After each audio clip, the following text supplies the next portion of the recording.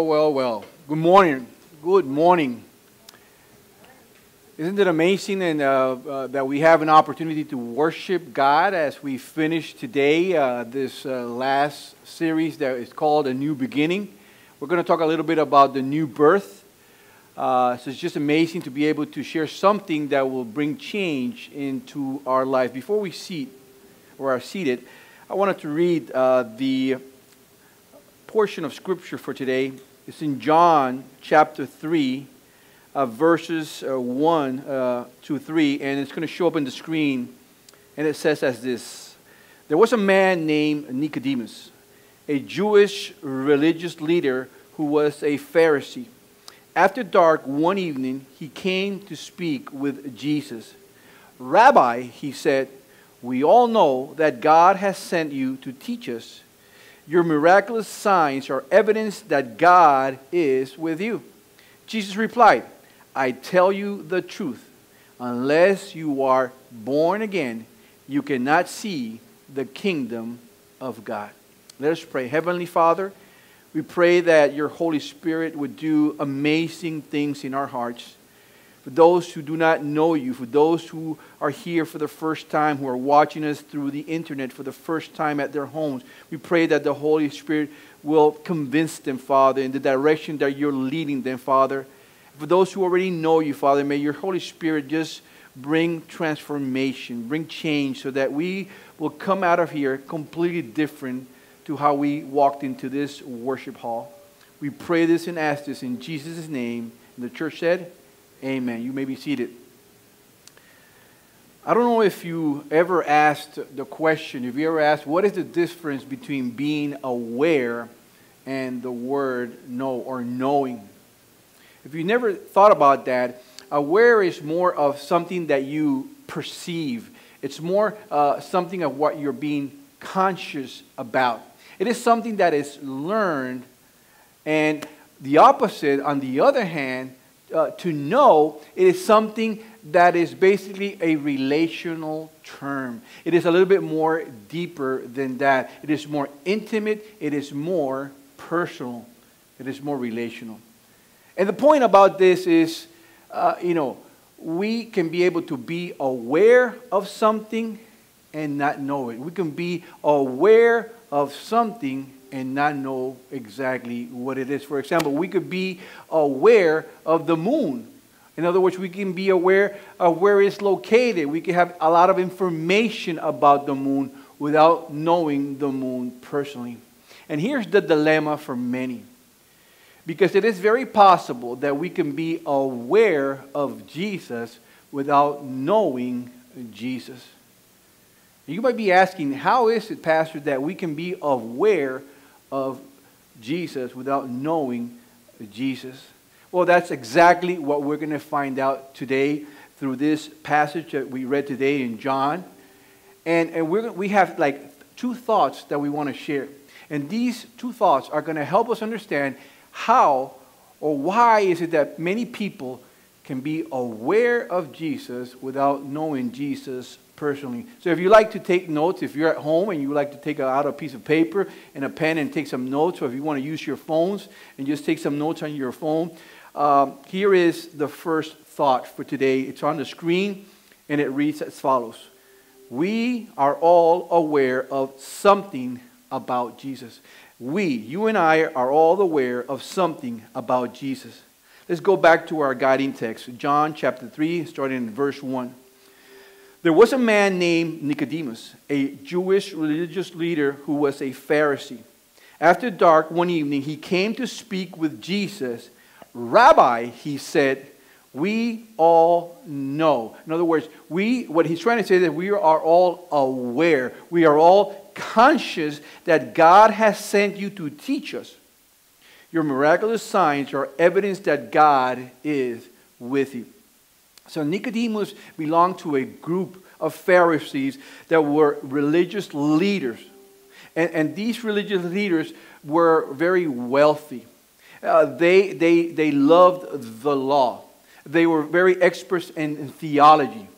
And what happens is that they depended on the law. They depended on good works to be in good standing with God. They depended on the law, and they taught that they could enter the kingdom of God by obeying the law, by doing good works. We have this guy called Nicodemus who comes and walks up to Jesus.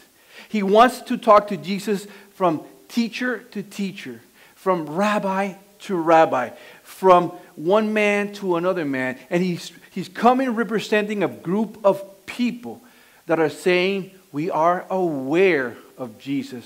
We're conscious of Jesus. We have perceived that there's someone who's doing some miracles and wonders. So we are perceiving that he's coming from God.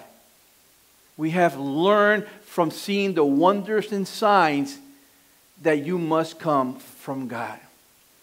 But there's one thing that happens when someone is approaching Jesus. When someone comes and is looking for Jesus, there's something that happens. That's something that we need to know.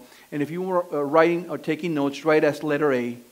When you're coming to see Jesus, when you're looking for Jesus, Jesus is always aware of what you really know about him. Jesus is always aware of what you really know about him. Let's go back to John 3:3. Jesus replied, I tell you the what? I tell you the truth. In other words, Jesus always knows what's in your heart when you are approaching Jesus. Jesus always knows what you have in stock, what's in your heart, what's your passion, what are you thinking about when you are approaching. And he knew what Nicodemus was longing in his heart. He knew the questions that Nicodemus had in his heart, to the point that the text tells us that Jesus replied. He replied to Nicodemus before he even asked a question. Nicodemus did not ask a question, and Jesus replied to him. And he replied by saying, I tell you the truth. In other words, Jesus had food of truth to feed Nicodemus. Some truth that he needed to know in order to enter the kingdom of God.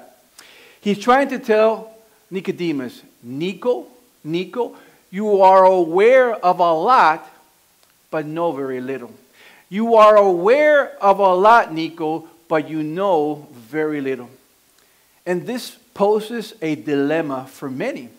Because many of us, many people give more importance to being aware about God, by being conscious about God, about perceiving something about God, but really not knowing about God. And what happens to that is that eventually what's going to happen, and we will see through the message, that we start developing some type of pride in our hearts. And what that does is that it draws us farther and farther away from knowing Jesus, even though we are aware of Jesus himself. So maybe the question that we should be asking is, what characterizes a person who aims at being aware of Jesus and not knowing Jesus? What is the characteristic of a person that wants to be more and more aware of Jesus and not know Jesus? Well, in your notes, write as letter B, expectations. Expectations is what characterizes someone who aims of being aware without knowing. And here's the point. We have an expectation for everything that we do in life. We have an expectation that God needs to explain why he does when he does it, why he allows what he allows. There's something in us that we feel that God owes us an explanation. And we start asking God, but God, why is it that I can't change to another job? God, why is it that I have to stay stuck in this marriage? God, why are my finances like this when that other person is different? God, why did you take my son? God, why am I sick like this if I've served you for so many years? Why, God? When, God? For what, God? And we start questioning God. And maybe there is a question. But it's not a question that we ask God. It's a question that maybe God is asking us. It's a question that maybe we need to ask ourselves. And here it is. Why is it that we treat God that way? Why is it we treat God the way we've talked about? You want to know the answer? Here's the answer. Because we treat God as if He were an elected president and that He's accountable to us. Instead of seeing God as the sovereign God that He is, we bring God from His throne in heaven and bring Him down where I can talk to Him face to face, where I can question Him, where I can ask Him everything I need to ask, where I can interview Him before I decide to obey, where I bring Him to a position where I feel comfortable in asking Him what I want, but not because I really want to find out, it's because I want to make sure that I am in control.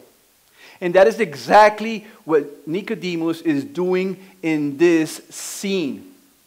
He's walking up to Jesus, man to man, teacher to teacher, rabbi to rabbi, human to human, to ask Him questions, not because he's really interested in knowing the answer, it's because he's been aware of Jesus and he just wants to add to his collection of awareness for a personal reason rather than a godly reason.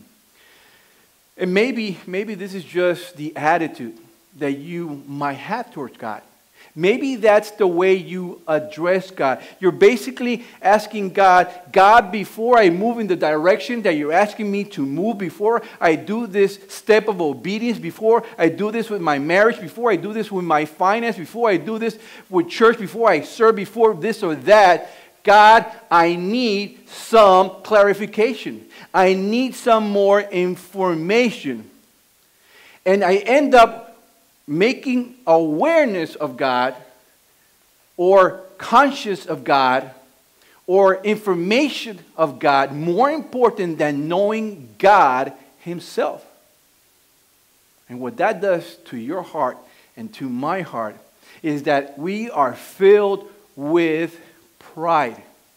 Because the more we want to be aware, there's going to get a moment, there's going to get a season in my life that I'm going to feel that I have enough awareness of God that I don't need to go to God anymore because I'm self-aware that I don't need Him anymore. And what happens is that whatever I admired of God, I have no more admiration for God. And I start to admire myself. I start to admire what I know. I start to admire what I have acquired. I start to admire the creation and not the creator. I start admiring myself and other people.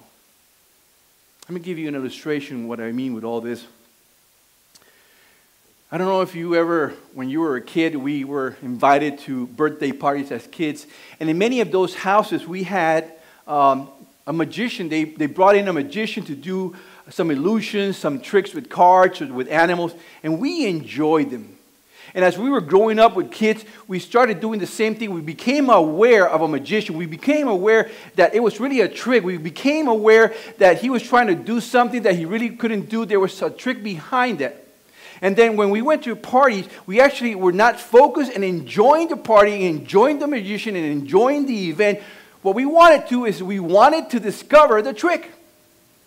And guess what? We would look at the magician and we would wait and wait. And then finally we saw where he missed the mark. We saw what he was doing. And we would shout, look, look, the card is under his sleeve. The card is under the hat. We would do that. And what would happen at that moment is that we had discredited the magician. We had the magician here. We had the magician. We thought he was a great guy. He did things that were amazing. And we were stunned by it. We're like, oh my God, this is amazing. But then we have brought the magician to our level. And even we probably brought the magician to the floor. And what happened in our hearts is that we felt proudful. It was filled with pride. Why? Because now we thought that we were better than the magician. We knew how he did the trick. As a matter of fact, we probably thought, if I do the trick, I will never get caught. I can do it better. I could do it better. And my dear friends, my brothers and sisters in Christ, whoever is watching us via internet, that might be your case. And that's how we may be treating God. It happens that we have been seeking more to be aware of God than into spending time in knowing God. So our hearts is filled with pride. We have our heads big with awareness. We have our heads, full with wisdom and all this information and capacities and potentials. But our hearts are so small because pride shrinks a heart. Pride is all inward and it shrinks the heart. So instead of approaching God with humility, we approach God with this attitude. With this attitude that communicates something to God. God, medicine has discovered your trick regarding the human body. God, science has discovered your trick regarding hurricanes. God, we're in the process of discovering so many tricks that you have that before I can move forward to do what you want, before I can obey you in this field, before I can, save my marriage, before I can do something regarding my finances, I need some more information. I need some more clarification. I need to, you know why? Because there's a moment that if I keep being aware, I'm pretty sure that as we discover this trick about medicine and we discover this trick about hurricane, we're going to discover all your tricks. And guess what, God? We're not going to need you. We're not going to need you because we have been self-aware of that. We're not going to need you. And we're going to come up with our own tricks. We're going to come up with doing our own will. How about that, God? And maybe this is your attitude. Maybe if you're watching this online, maybe you're thinking, oh my God, that's my attitude towards God. And it might be. As a matter of fact, this is what Nicodemus came about. This was Nicodemus' attitude. He came to Jesus and he was basically saying, Jesus, I know your tricks. We are aware of your signs and wonders and miracles. We are aware of the road that leads to God. We are aware of what the law has to say about it. We are aware that about good works and good deeds. We are aware of this. We are aware of that. So Jesus, I'm coming here representing many that just want to know what's our next step.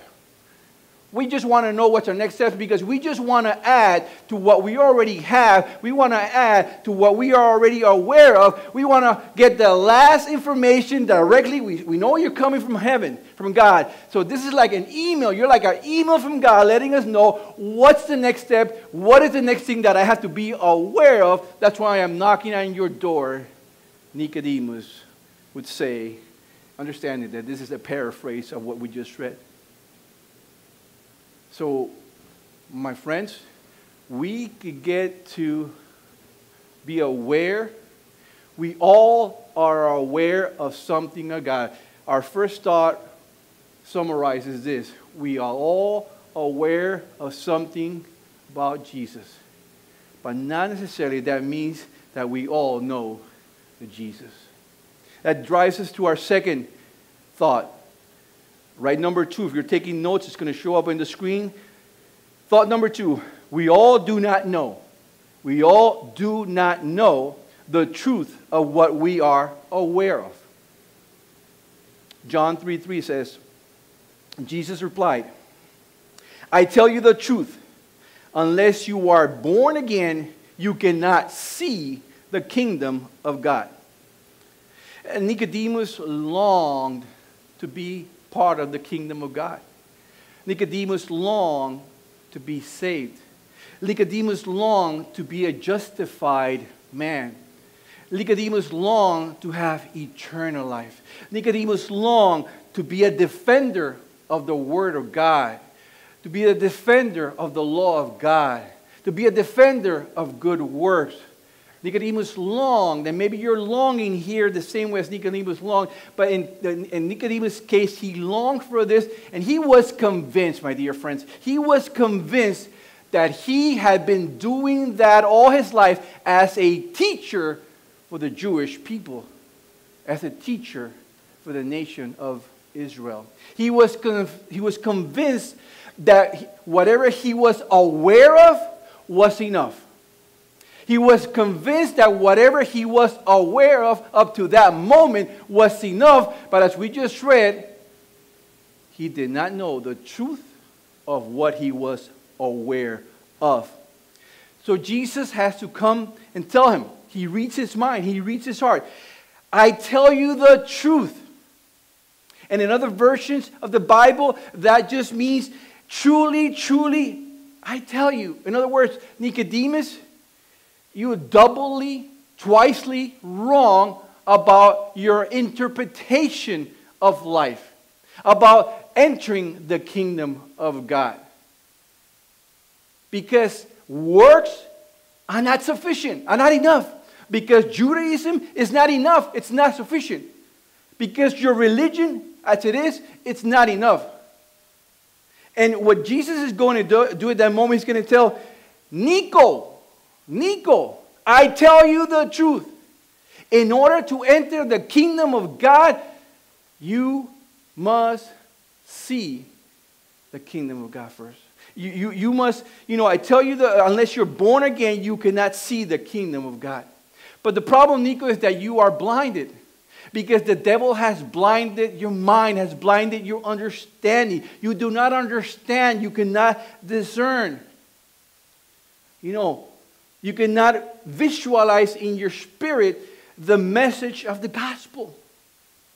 Because the devil has blinded, and you cannot distinguish light from darkness, spiritual from physical. You cannot see what is spiritual with your heart as it is right now. And if you can't see the kingdom of God, then you cannot even enter the kingdom of God. And Jesus is going to go ahead and illustrate that. He's going to take Nico because he's a teacher, so I want to take you a little bit further down the line and kind of illustrate this for you. You're taking notes right as letter 8. Jesus refers to a spiritual kingdom.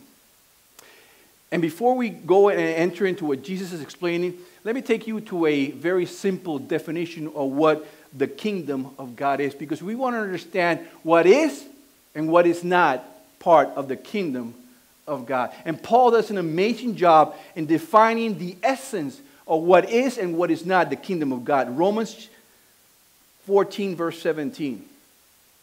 For the kingdom of God is not. Kingdom of God is not eating and drinking. In other words, it's not a physical kingdom, but righteousness and peace and joy in the Holy Spirit. It is a spiritual, intangible kingdom when he refers to the kingdom of God. Now let's go back to where Jesus is talking to Nicodemus about all this. John chapter 3, verse 5 now. Jesus answered, truly, truly. Amen, amen. I say this to you, unless. Say that word with me, unless.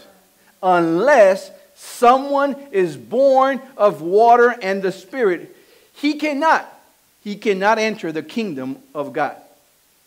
So far, Jesus had kind of said the same thing in two different ways, but he actually said the same thing. First, he says, you cannot see the kingdom of God unless you are born again. And now he says, you cannot enter the kingdom of God unless you're born of water and the Spirit. So it's a game of words he's using there to mean the same thing. Here's what we can deduce. Here's the conclusion. Here's what we can summarize this. It's going to show up on the screen, and I wrote it down because it's easier if you read it. And I'm going to read it for you. Whatever is new about this birth, right? whatever is new about this birth, it is related to water and spirit, to this dynamic duo called water and spirit. And whatever the water and spirit represent, they can only be something spiritual, because Jesus is only talking about the kingdom of God, which we have defined to be fully what? Spiritual. So this is what he's saying to Nico. He said, Nico, whatever new means in this new birth, it is not something you already did. It is not something you already have. It is not something you are bringing. It is not something that is physical, but it is entirely, completely something new, and it's related to water and to spirit. And whatever those two elements mean, they don't have nothing to do with you, but they have totally all to do with God. So he's clarifying this because, see, in Nico's mind, he was bringing something that he can supply to that. He was thinking, I need to bring something. He was thinking in works. He was thinking in all something physical. So Jesus says, let me even clarify that a little bit deeper, Nico, for you. He goes down to John 3:6. Humans can only reproduce only human life, but the Holy Spirit gives birth to spiritual life.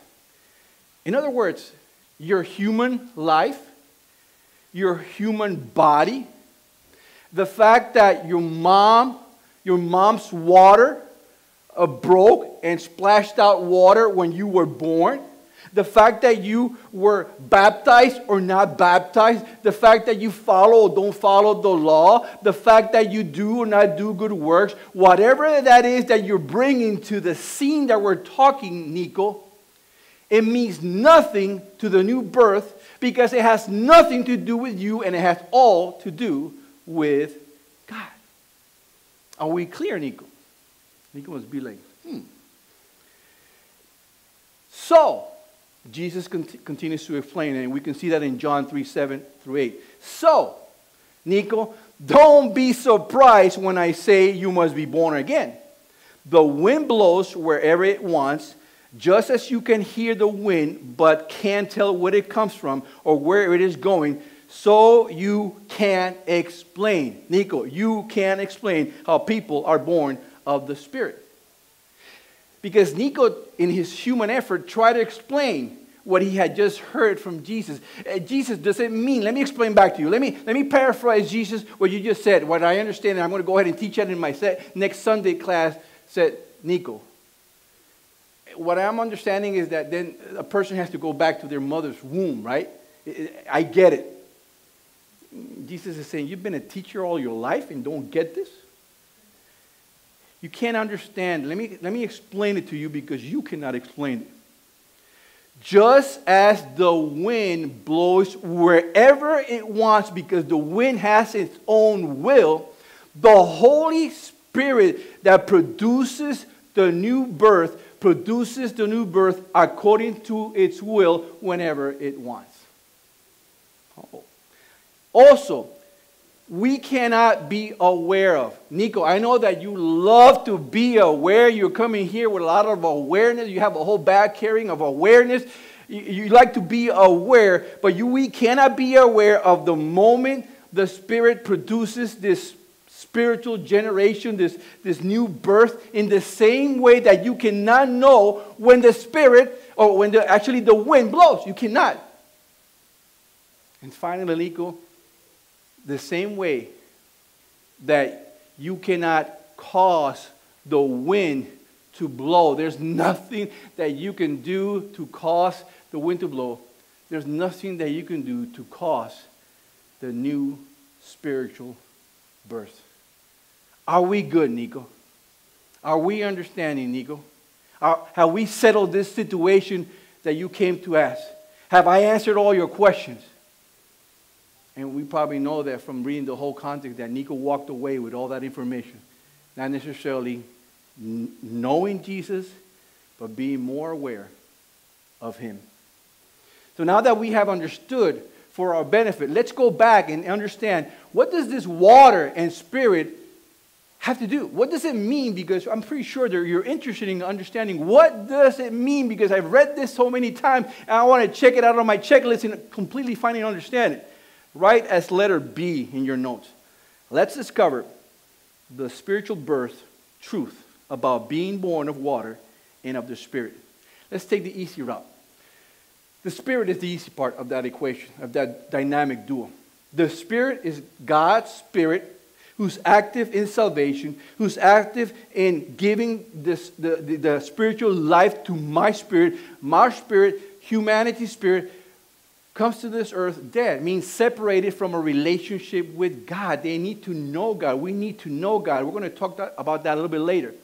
But the Spirit basically is the life-giving portion of that dual or dynamic duo of spirit and water. That's the easy part. But what is the water? See, we've already seen that it cannot be something physical. It has to be something spiritual. And we understand from this passage that there's only two elements, two ingredients that are part of that. There's only two. Jesus doesn't name 3 or 4. I'll give you a couple of them later. He says there's water and there's spirit. We've already taken care of the spirit. What is the water? But the amazing thing about the Word of God is that you can compare Scripture with Scripture and find out wherever, in other place, God is talking about the new birth and that element or those elements. Let's go then to 1 Peter chapter 1, verse 23.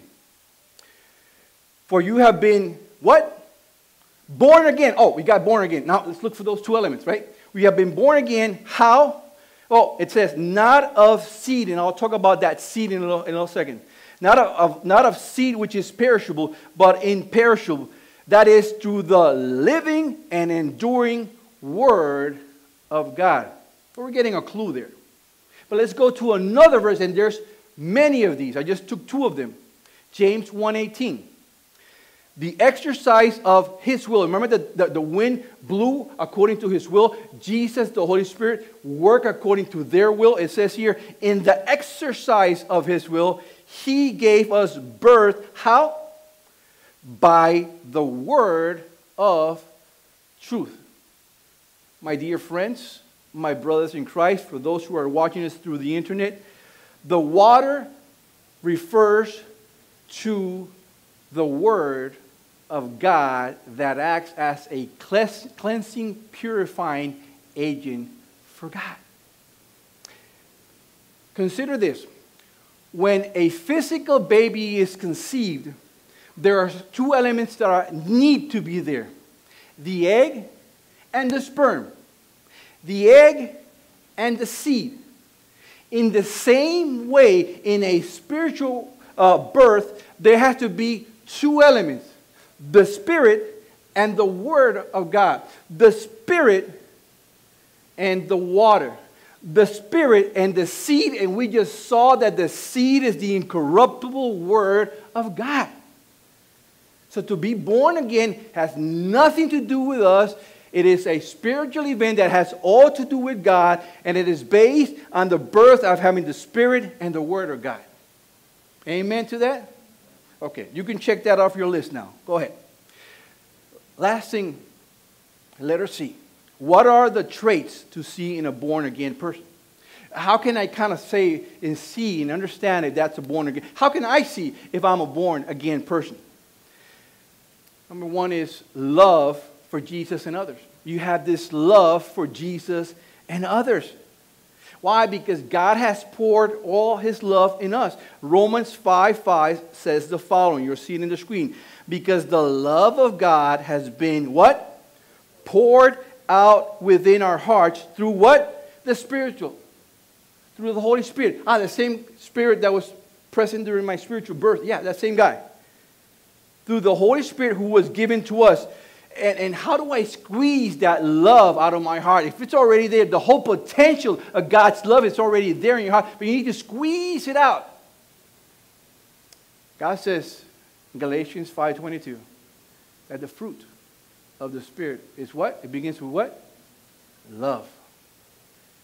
So the more dependent that your life is on God's Holy Spirit, that love that is already deposited is going to come from the inside to the outside, to love God and to love others. So that's one of the traits that you're a born again person. A second trait, a desire for holiness. You got a new life. You're a new creation.